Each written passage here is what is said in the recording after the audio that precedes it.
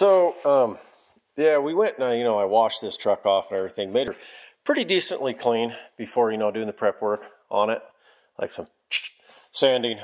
But I did the old good trick on the inside. I washed the inside out with the pressure washer because this truck had a smell of, the best way I could describe it is old feet and rotten food. I think something died and we never found it. I'm not quite sure yet.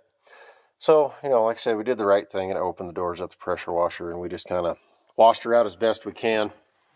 The nice thing is with this cab is the cab ain't got a lot of rust. She's actually, ooh, focus.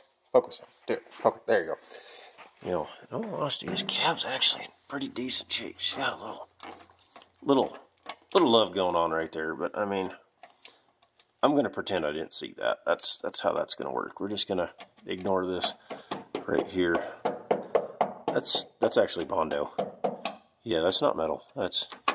Somebody had fun with some Bondo at one point in this thing's life. So